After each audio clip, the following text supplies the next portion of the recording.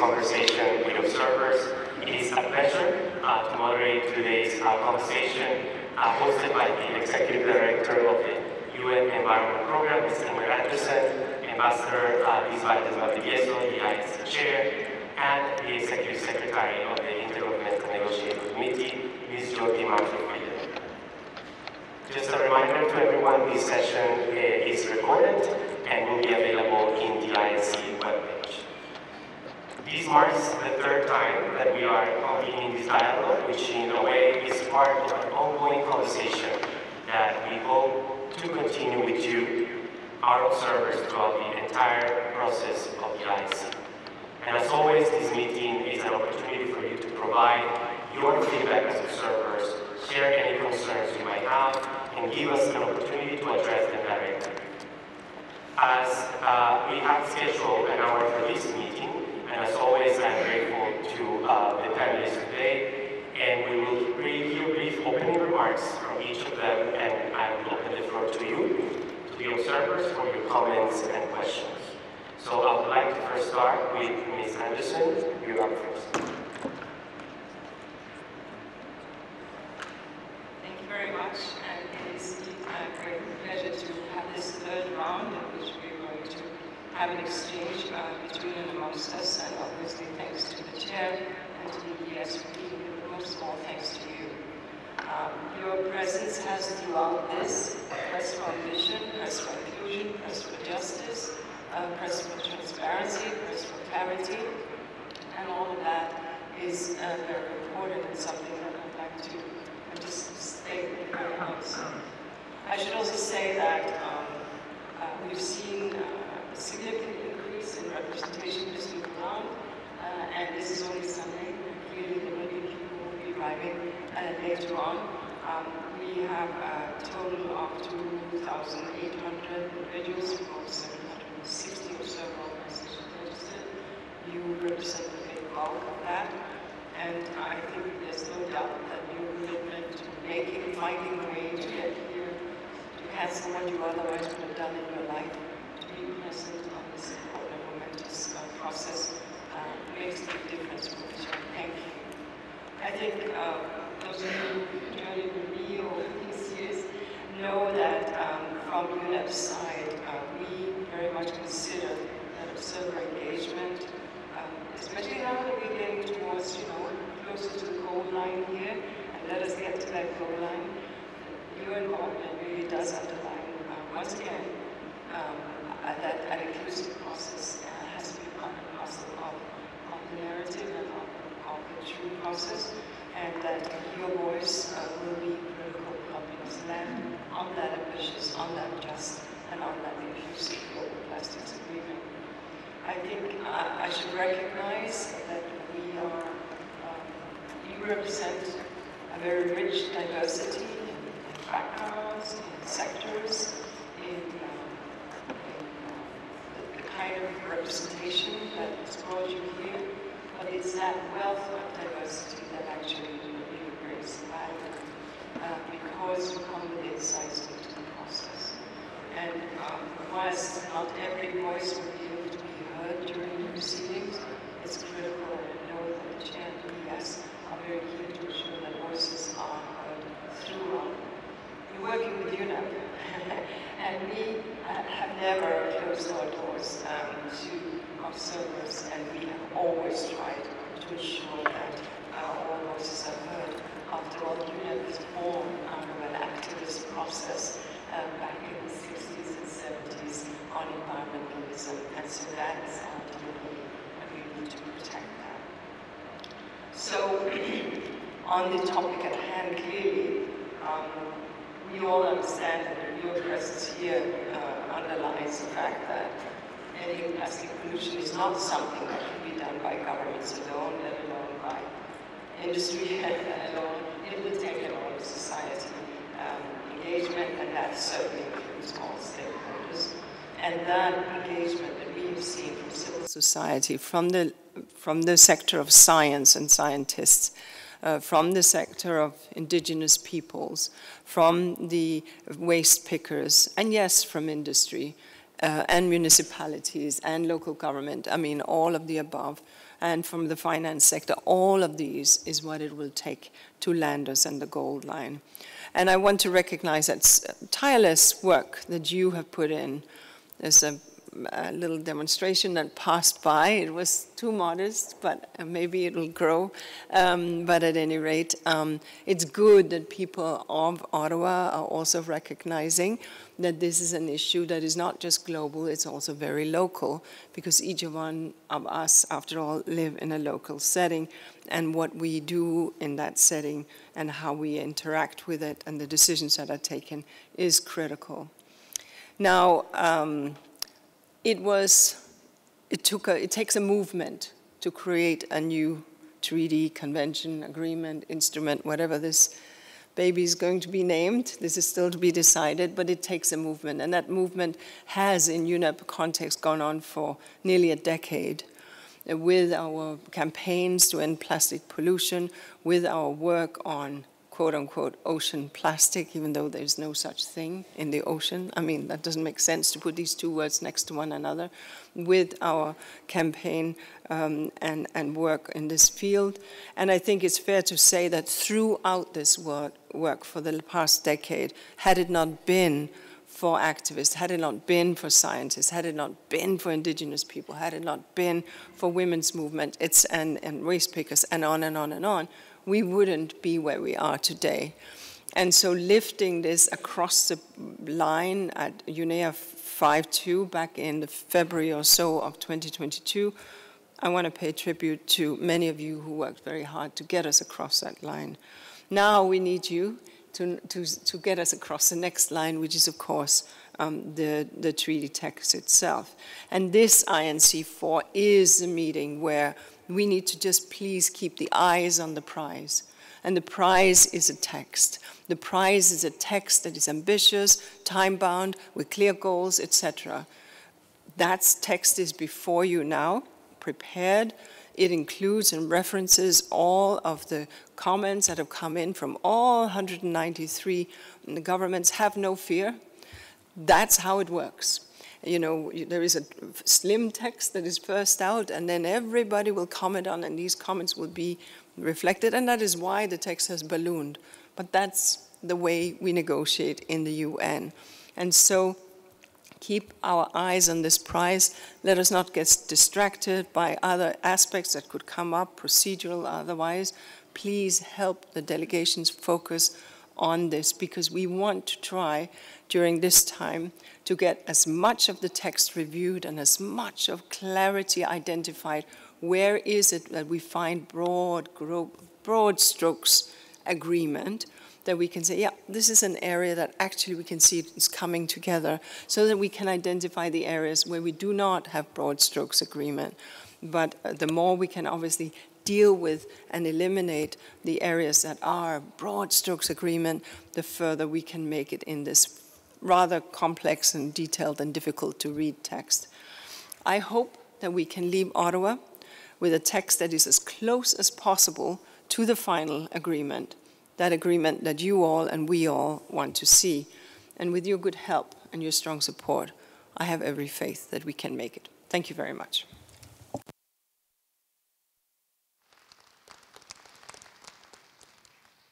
Thank you very much, Ms. Anderson. Let me now give the floor to Ambassador Valles Valdivieso for a brief welcome. Thank you very much, Juan Pablo, Ms. Ingrid Anderson, Executive Director of UNEP, Ms. Jyoti Mathur-Philip, Executive Secretary, and dear friends, dear observers, so nice to see you here. I feel quite comfortable to be with you here in this meeting. I can see also new faces. As the Executive Director mentioned, it has grown the participation. It has grown your participation. I congratulate you for that engagement, that commitment that you have had.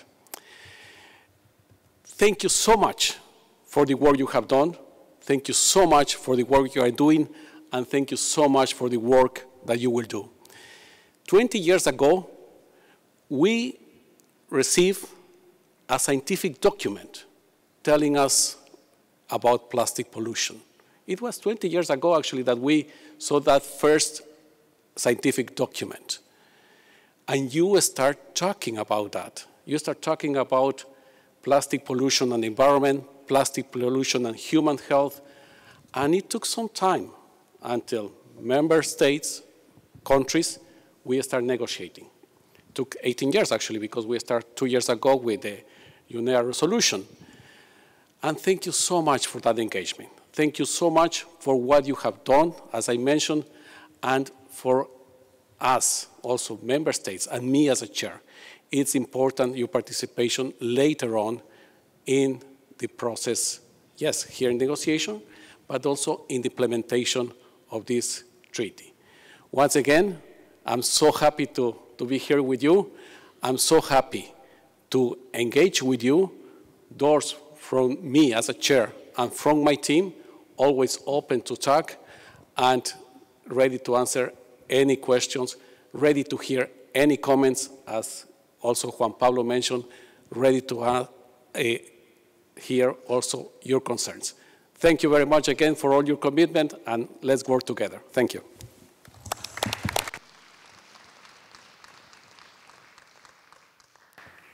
Thank you, Ambassador.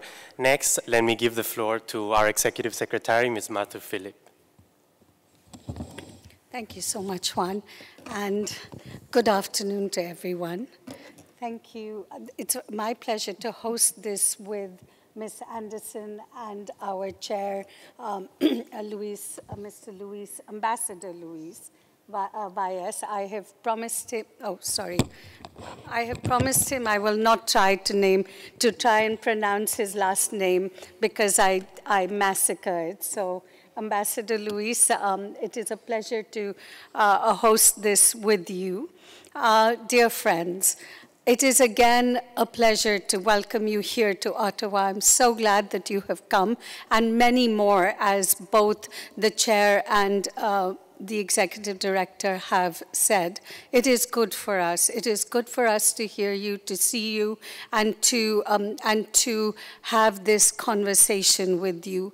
So I don't want to take too much away from your question and answers, and they have said everything, so I will hand back to Juan. And again, I am extremely grateful that you are part of this process and that you are dedicating to this your time. So thank you very much.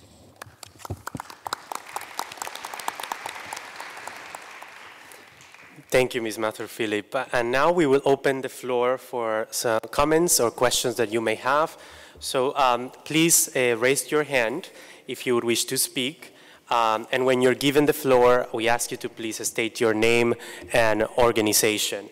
In the back of the room, there are no microphones available. However, a colleague from the Secretariat could go to you to pass on the mic. So if we can get a few show of hands on this side. Okay.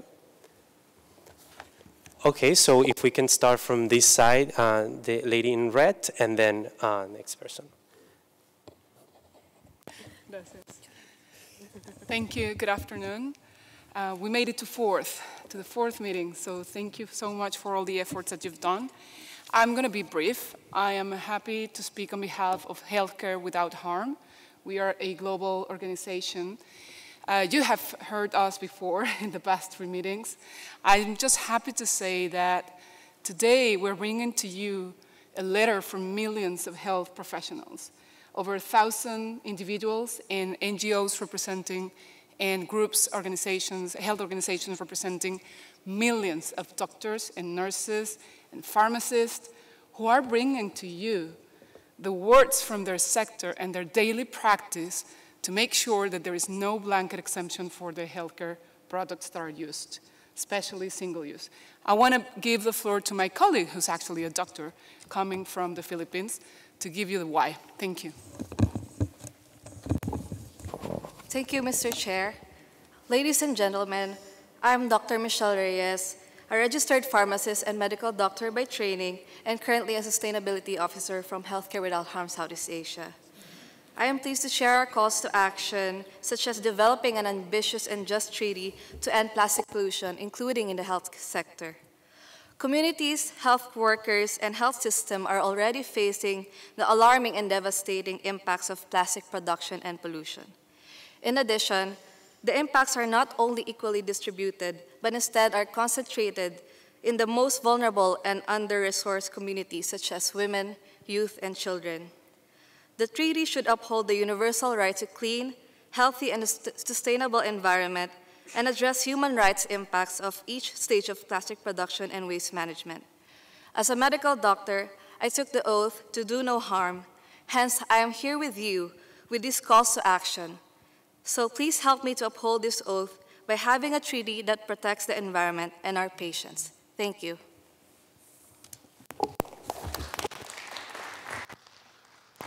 Thank you very much. And to the next person on this side who had their hand up.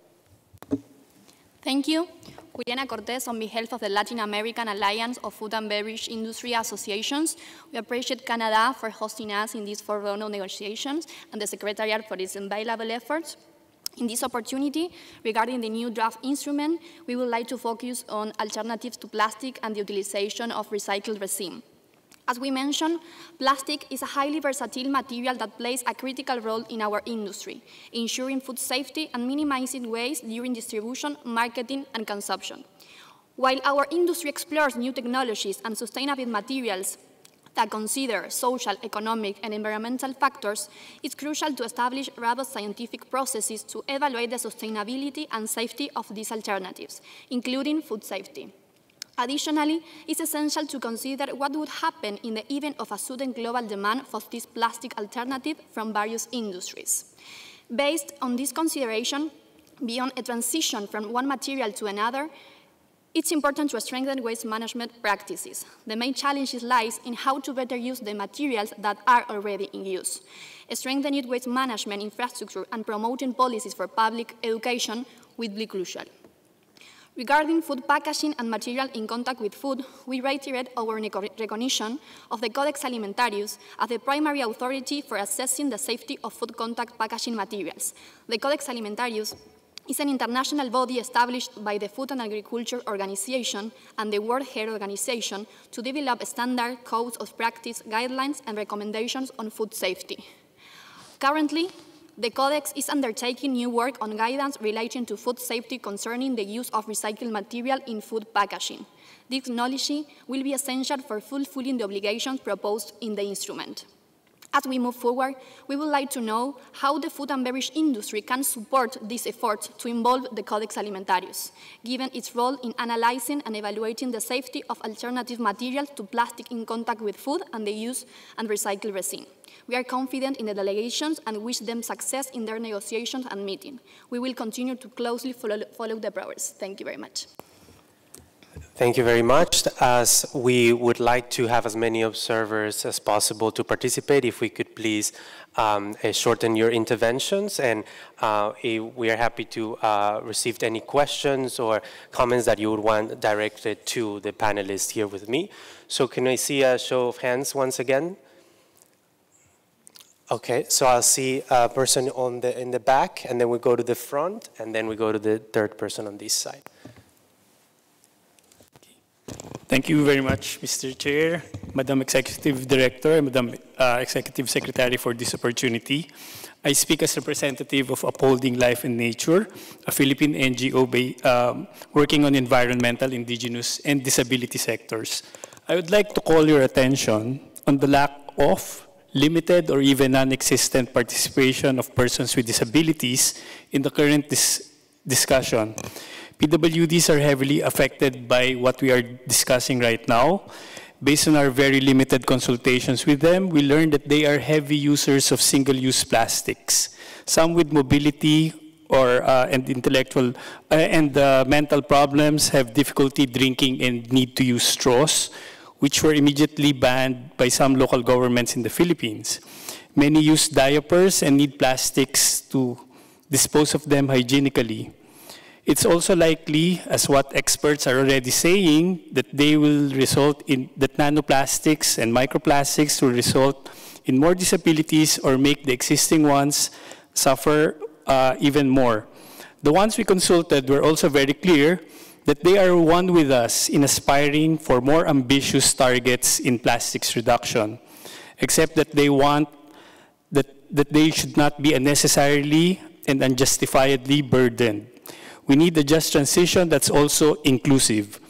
I therefore ask and urge the Chair, the Secretariat, and delegates to please keep this very vulnerable sector in mind, and we offer 2 suggestions.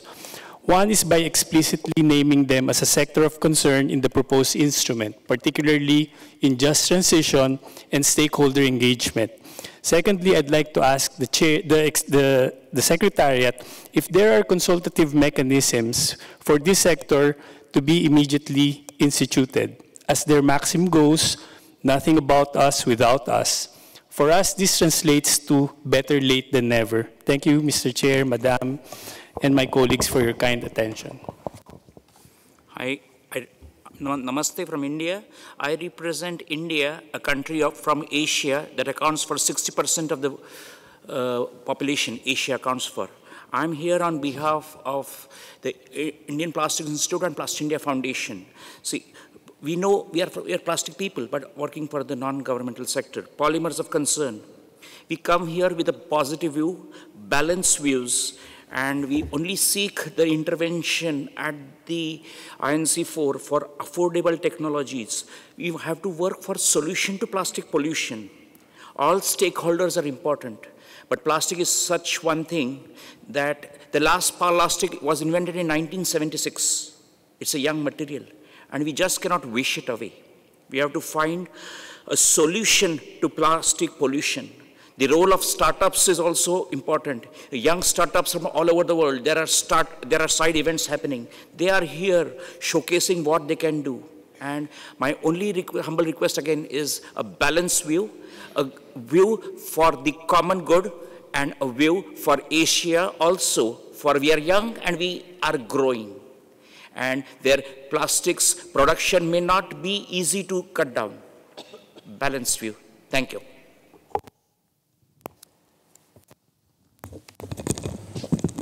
Thank you for the floor. Thank you very much. Mr. Chair, Madam Executive Director, Madam Executive Secretary. I'm Carlos Silva Filho. I'm the President of the International Solid Waste Association, and I'm pleased to be here today to highlight some aspects that we should take into consideration during the upcoming days. Because recently, on latest February, together with UNEP ISVA launched the Global Waste Management Outlook 2024. It's the first INC meeting that we have this emblematic and strategic publication with the most updated data on the situation of the waste management in the world and the way forward. So for those who had a chance to read the publication, you could see that waste generation is growing at a fast pace, and plastics are one of the most visible part of it. We still lack on access for waste collection for everybody in the world.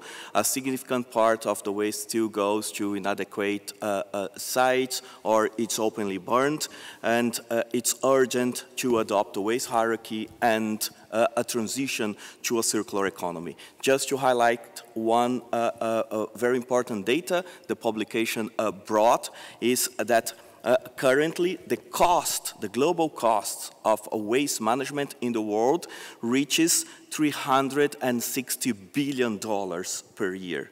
If it's left unaddressed like it is today, if we follow the current trend, it will reach $640 billion by 2050.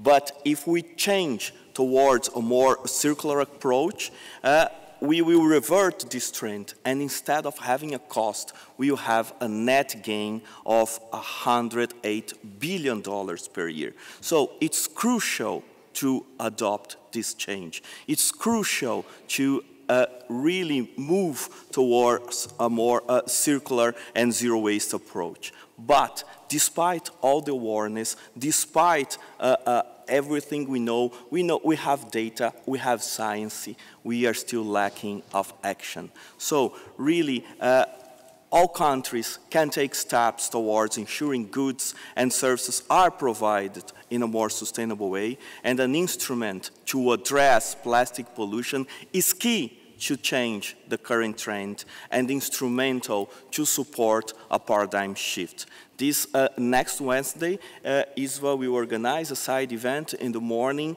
to discuss how waste and resources management can adopt upstream approach to beat plastic pollution and end waste pollution. Thank you very much. Thank you very much. If I can see, please, show of hands once again. We'll see all the way over there. I see 2 hands. You have the floor. And then in the back of the room, if a microphone could also go to that side, please. Thank you for the floor. I'll be very brief. First of all, I'm Zuhair Ahmed Kaushik from Bangladesh, and I represent Global Youth Coalition on Plastic Pollution. From the youth side, we actually see this treaty not as an intergovernmental treaty, rather we see this as an intergenerational pact, because the generation who are negotiating this is going to impact others' life. Even we, the current generation, young people, we are not negotiating, but we'll bear this responsibility, because when we'll be in your chair, the future generation will ask us what we have done for this treaty and how we ensure intergenerational equity has been reflected in the negotiation or discussion. We are concerned about the fact that the intergenerational equity is not much considered in the negotiation, but some of the countries actually proposed it as one of the principles. We request more and more consideration of intergenerational equity and youth engagement for the treaty, because being the 60% of the global population, you need us to implement this treaty. You need us for awareness raising. You need us to make businesses responsible. You need us for further bringing more ideas for the implementation. Secondly, we strongly believe that the ambition we bring into the multilateral processes, United Nations, different process, not just UNEP, and also the governments are yet to match that level of ambition. I think you really need to work on further raising ambition and further, finding ways best engage with the young people. What we find in many cases, the difficulty in engaging the UN process just because of the differences of mind and ideas, because we bring different perspectives that you already have. Secondly, when we talk about participation of youth, participation of women, indigenous people, many other communities, in the multilateral, this kind of process, it depends on the accreditation process, depends on the admission of the observers. And it's obviously not something that the INC Secretariat can do, maybe UNEP can do in future, that the current accreditation process is very much favorable for the business organization, but not for the youth, women, and indigenous who has limited resources and have limited legal status in their own countries. In different countries, it's very difficult for this kind of stakeholder to get their organizations accredited. And when I say that, it also brings the conflict of interest in the participation, because we have found overrepresentation of the business, not the business, because we obviously want the business organizations, private sector to be represented, but we want only those who match the ambition of UNEP, who really contribute towards what UNEP is doing. So yeah, that's one thing that I need to highlight. We need to work on this. We need to seriously work on this. Other than that, we will not be able to reach to the level, the ambition that was set by UNEP 5x14. Thank you. Thank you very much. If I could go on the front, please.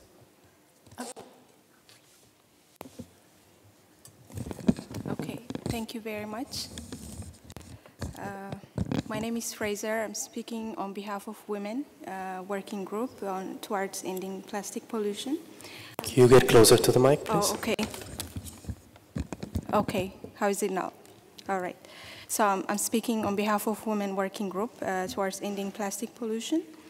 I just have a short question. It is about the issue that has been raised many times. It is well known that major groups and stakeholders are contributing to different UNEP processes, but they were recognized as major groups in the other processes. So for the INC, it's different. And we just would like to know if this has been taken into consideration to categorize or somehow to recognize the contribution of major groups as major groups instead of, like including their contributions or their efforts into others. We understand there are concerns, but what is like on the way forward towards the engagement of the major groups? Thank you. Thank you very much. I see a hand all the way in the back. If we can give the mic, please, to her. If you could please stand and state your name and organization, please. Thank you.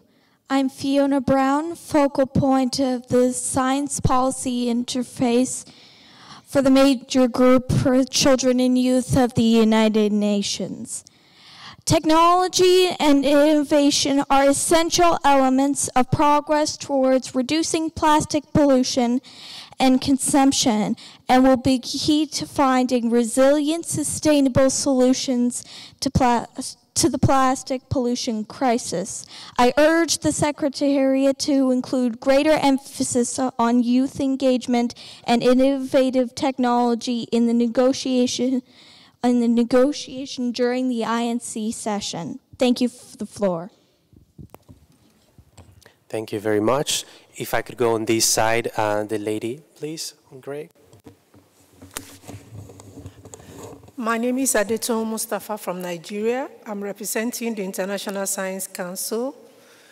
And our expectation for the INC-4 is to be clear about just transition, especially for the low and medium income country. Not a just transition in paper, but actually during implementation. And I give an example of where I come from in Nigeria.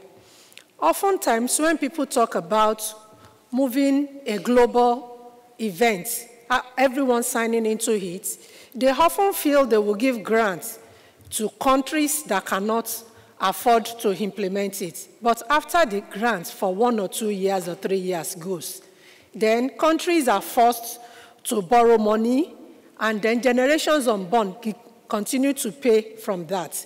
In terms of plastics, please, let's invest in alternative. Let science be part of the solution. We spend so much time defining the problem, agreeing there is a problem. But like Anga said somewhere, having a recipe for a soup is not the same as having the soup, preparing the soup. The Global Plastic Treaty is fine, but let's go beyond that and look at the implementation. What are the alternatives? It is not just enough for countries to be banning plastic, non-essential use of plastic, but let's invest time, energy, and include science in the solution. Thank you. Thank you very much. And now I would like to go back to panel for those who would want to respond to some of the comments or questions from observers.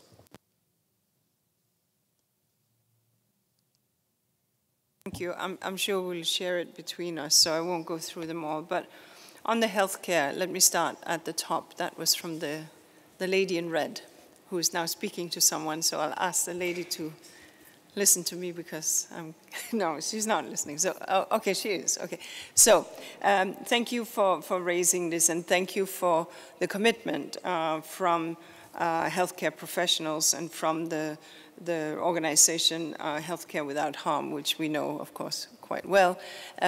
Now, obviously, UNEP does not pretend to be a healthcare organization. We have another organization called WHO that deals with that. And as my dear colleague, Tedros Adhanom Ghebreyesus, regularly says, that there is, in the dialogue that they have started at the WHO, a significant conversation precisely around plastic and healthcare. Now, it very well, I think the prevailing view is that there will be a need for healthcare and plastic. We heard that also from the gentleman over there who was speaking about people with certain disabilities, where there's a requirement for some of these. But there's also a sense that, that there is an overuse and that much can be reduced. And so I think that's one dimension that I will leave to my colleague Tedros because he is more competent and the WHO is more competent, and this is not an area that we have the competence in. However, having said that, I think it's well understood that considerable reduction can be envisaged. Maybe just there were a number of voices from youth to say yes, this is critical, and I mean, the good thing about youth is one day you will no longer be young, and so ensuring and holding that space, right, that the youth is a constant. Your presence may not be a constant because you will move on, but the youth needs to be constant in this conversation as we move into what will become a convention, and COP 1, 2, and 3, and 4. At that point, you may well sit and no longer be considered and classified young, but ensuring that youth voice is with UNEP is for us absolutely critical. And again, I go back to our genesis. We were born out of movements that in part reflects youth wanting to fight for the environment. And so this is important. And that also goes to the young lady who spoke about the science policy interface, a very, very critical point. And finally, just my reflection on the kind lady from the International Science Council from Nigeria. You know, invariably, and the UNEA resolution certainly speaks to financing as being an element, a financing mechanism of some sort. I don't think anybody is in disagreement. But I think we also need to understand that today, the plastic that is being produced not by public money, but is being produced by private money, and is creating jobs and opportunity and income and all of these things. So I don't want to vilify that sector, because there are many people in the global south who work for that sector and who are making their living in that sector, as well as in the global north. What we need to think about, and I live in Kenya, and the day that Kenya banned single-use plastic, there was a whole cottage industry of alternatives that jumped up, right? That didn't take any financing mechanism. It took young entrepreneurs, just people on the bleeding edge of business saying, okay, no longer single-use, what do we do instead? And so I think there is a significant amount that will be just emerging because private sector is innovative, and others that will have to be there on the public pocket because it's about designing new laws or creating capacities or whatever it might be, or enforcement of some sort at ports, what we're importing, what we're not importing, which will require some funding.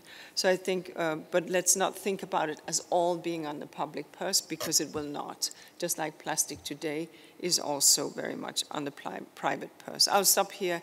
I'm sure my colleagues have other responses. Thank you.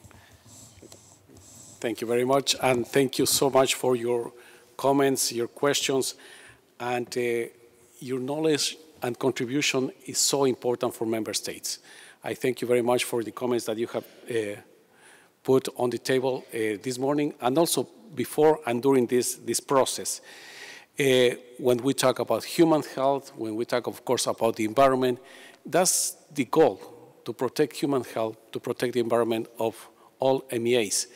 And of course, it's also the goal in this treaty that we are negotiating.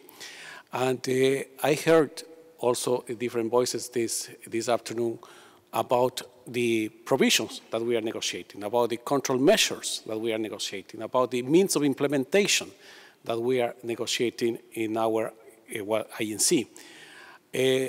And of course, it's quite important to have a good treaty, an effective treaty, a treaty with credible rules that will end plastic pollution. And then also it's quite important to have an ambitious implementation of that treaty, to implement that the treaty, this effective legally binding instrument that we will have for the end of the year, will be implementable.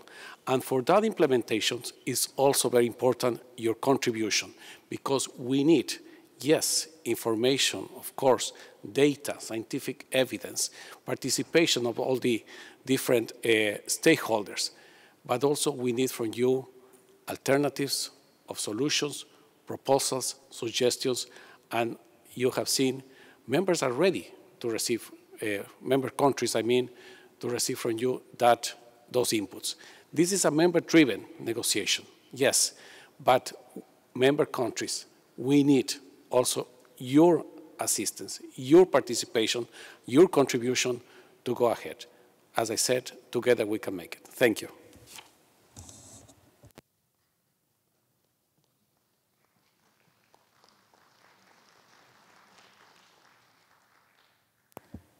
We will make it, absolutely. Thank you, Chair. So I'm just going to respond to your question on why there isn't a major group system within this INC process. So you may recall that we adopted provisionally to apply our draft rules of procedure. These are available on our website. These rules have established the modalities of participation for observers, and in the INC process, they do not indicate the establishment of major groups or constituencies modalities. However, observers may upload statements, as you know, and now we have a new system to upload them, and participate in plenary on behalf of alliances, coalitions, or groups of accredited observer organizations. But this is only for the INC process, and we don't know what the rules will say once an agreement is adopted. So, we don't know what will happen. Keep this space, and we will see what happens then. Thank you. Thank you very much. I see there is a question all the way in the back.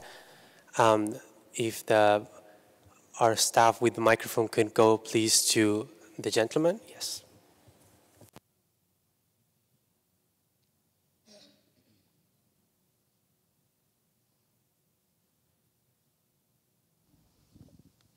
Hi. Okay. Hello. So my name is Punjathon Jingsaman from Environmental Justice Foundation, Thailand. I am speaking first on behalf of 102 civil society organizations from Southeast Asia and beyond, working to end plastic pollution. We recently released a statement calling on the ASEAN nations to take a strong stance at INC-4. We believe that Southeast Asia is an important region, one that has been disproportionately affected by plastic waste trade.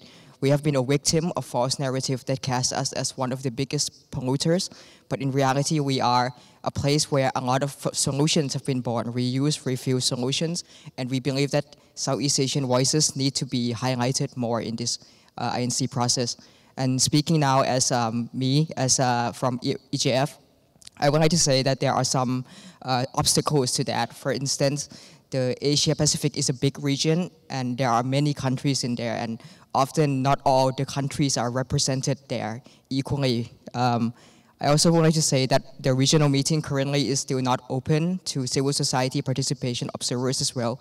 And I believe that having that participation in the regional meeting in Asia Pacific would really help to amplify the voices and the solutions there are many citizen-led solutions from our countries. And also I want to highlight the importance of having a strong rule of procedures, especially not having simply a consensus for decision-making in INC, because that could give power to single voices that want to veto the processes. It's important to highlight the importance of voting mechanism that has worked in many other MEAs. So again, in solidarity for Southeast Asia, thank you very much. Thank you very much. I see a hand from the lady in the back.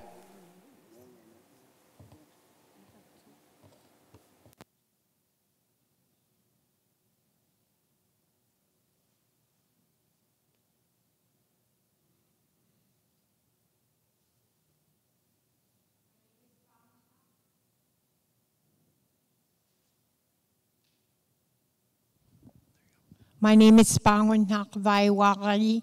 I'm Native Religious Sivunga tribal citizen. I'm a Sivokak Yupik grandmother.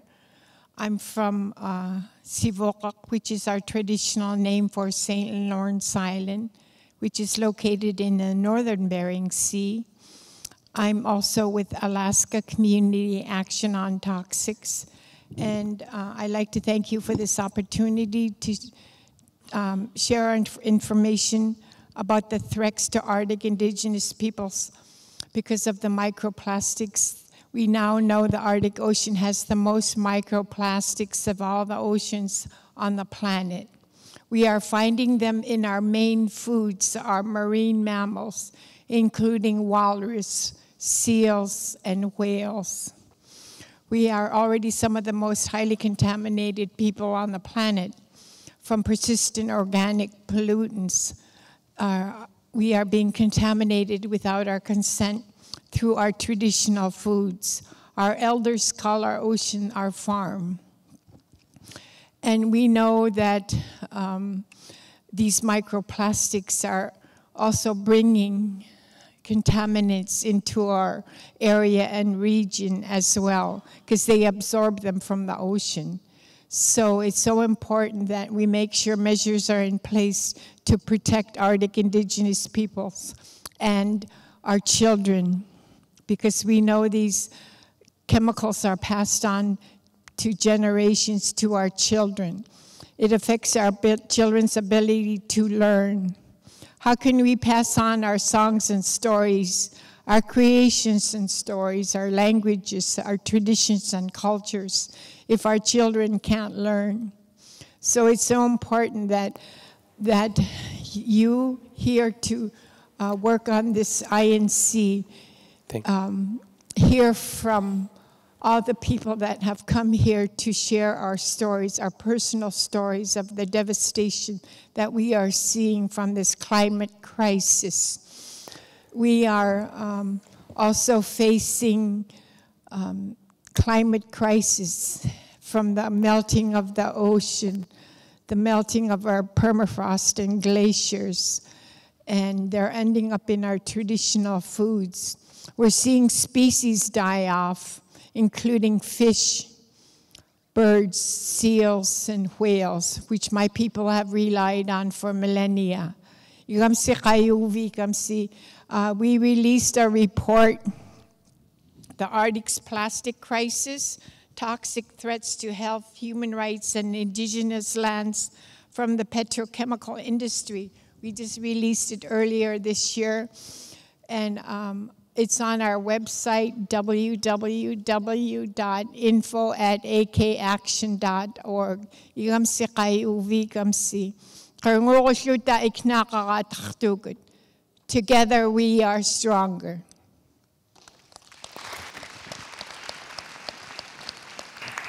Thank you very much. And to respond on the health aspect also, we have a Leslie Onion from WHO. Please, you have the floor.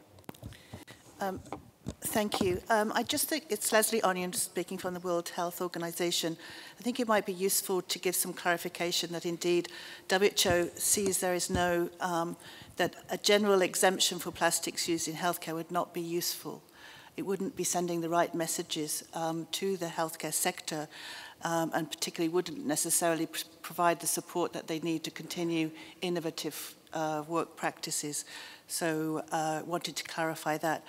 Also, a couple of questions. One, thank you for recognizing that the treaty is not only about plastics, pollution and environment, but plastics and human health.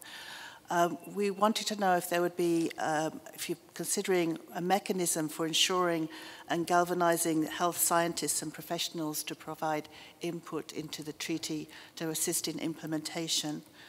And finally, recognizing again that there is a plastics, pollution and human health, there are certain technical amendments which would help to clarify this.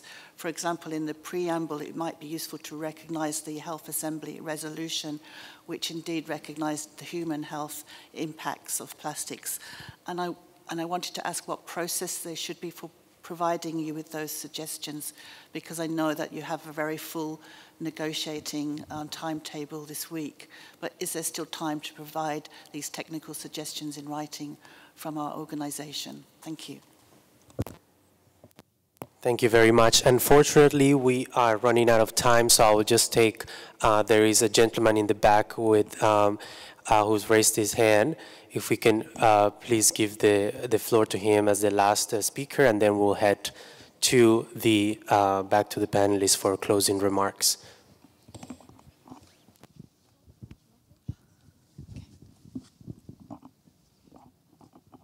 Hello.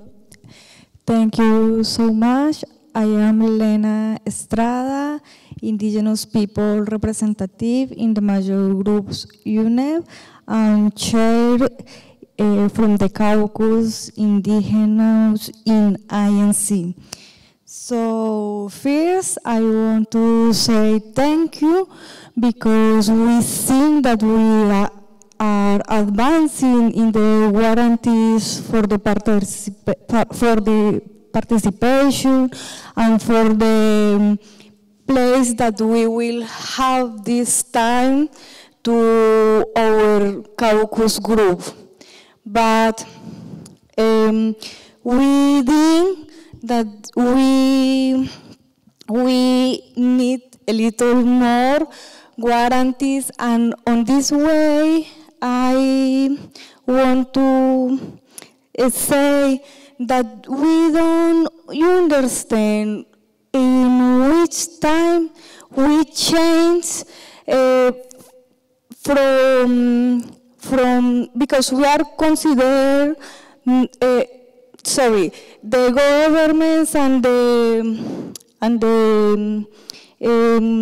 INC consider us like stakeholders, but we are not stakeholders, we are right holders, and in this way we consider that like in another platforms, we need to have the floor after the governments. Just after the governments, because we are right holders, not stakeholders. And this is very important to the guarantee to our rights. Another thing is that remember that we have all impacts in all life cycle of the plastic, from start the industry until finalize the process. And with more guarantees and have the floor in all parts, all groups, contact groups, and the plenary is very important to us. We want to ask, to finalize, what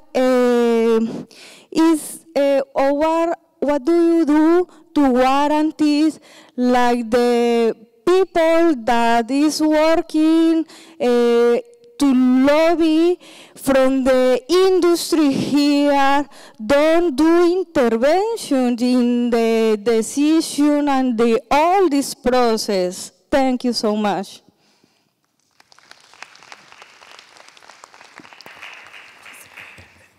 And now back to our panelists for final remarks and responses.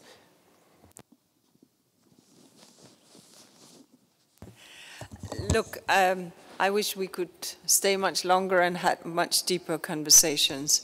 And to the last lady, I mean, I would hope that we're all holding rights on this good planet.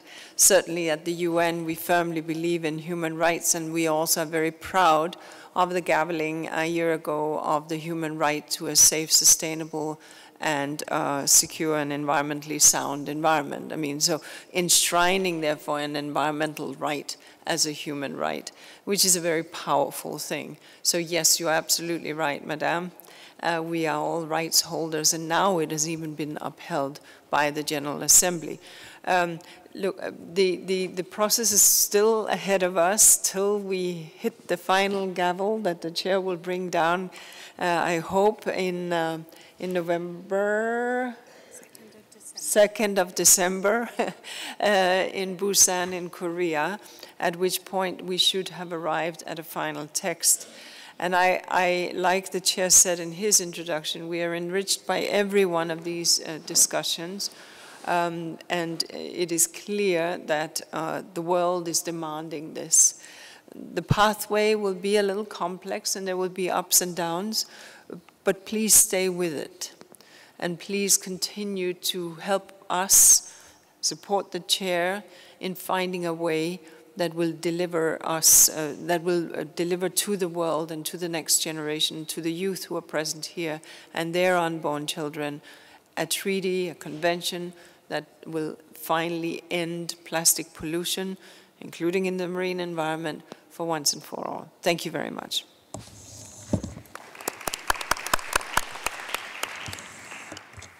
Thank you, and thank you also for these new comments and questions. Well, all the aspects that I have heard also here in our meeting that you have mentioned are covered or are being negotiated and are going to be negotiated in our process. But it's important your contribution again. And thank you very much also the question from WHO and how that contribution could be part also about our negotiations is quite important. We are there also as chair, the secretariat, also to receive your inputs. And we will allocate, of course, time in the plenary meetings and also in the contact groups, also for the participation and for your inputs. Together, again, it's important to work together. For instance, science policy interface and what we have mentioned, we are working with all those aspects that you have mentioned here from the different stakeholders in our negotiations. It will be important, once again, to be working together, hand by hand with you in this process, with your contributions. Again, yes, a member-driven negotiation, but we really need also your participation, active participation, and contributions. Thank you very much.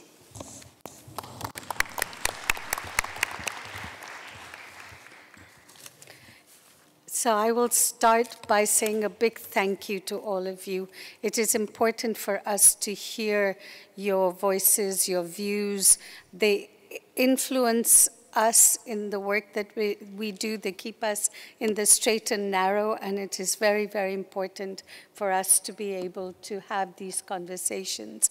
I'm glad that we were able to have this third conversation with observers, and we will continue, we commit to continue to do this also through to INC-4.